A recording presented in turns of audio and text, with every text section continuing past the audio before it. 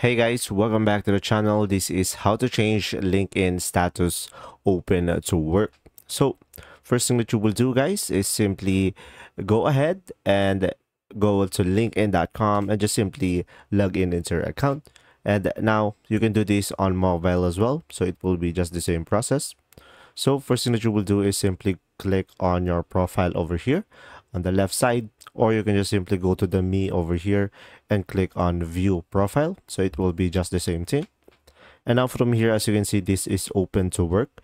So in order for you to change that or remove that, just simply click on this show details.